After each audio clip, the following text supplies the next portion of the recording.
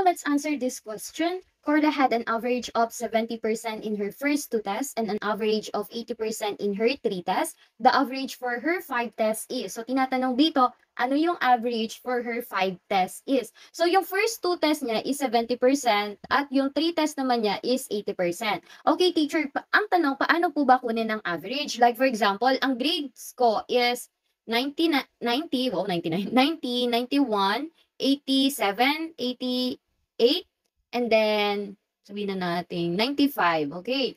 So, teachers, ito yung grades ko. Paano makuha ang average na to? I-add nyo lang lahat to. 90 plus 91 plus 87 plus 88 plus 95. Okay, ipa-plus nyo yan.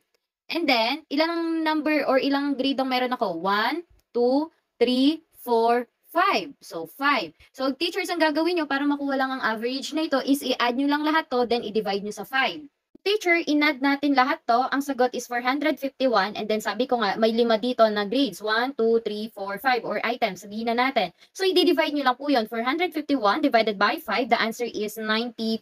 So, ganito yung pagkuha po ng average. Ngayon naman, teacher, sagutin na natin nga itong tanong na ito. So, sa first 2 tests niya is may 70%. O, di dalawang 70 po ang gagawin natin. Yung first 2 tests niya. Next, and an average of 80% in her 3 tests naman. Ganito. Di sa 3 tests niya daw is nakakuha ng 80%. O, tignan niyo po teachers ha. Meron tayong first 2 tests which is the 70. Then sa 3 tests niya is 80%. Ang ibig sabihin, kailangan natin kunin ang average nito for her 5 tests. So, i-add nyo lang po lahat yan and then i-divide nyo sa 5. Kasi for 5 tests, 1, 2, 3, 4, 5. For her 5 tests. So, i-plus nyo lang po lahat ito, teacher, 70 plus 70 plus 80 plus 80 plus 80 divided by 5. At ayan na nga, teachers, after natin i-add, magiging sagot is 380 divided by 5 and the answer, the average is 76. Again, teacher, the average, ang sagot po sa question na ito is 76.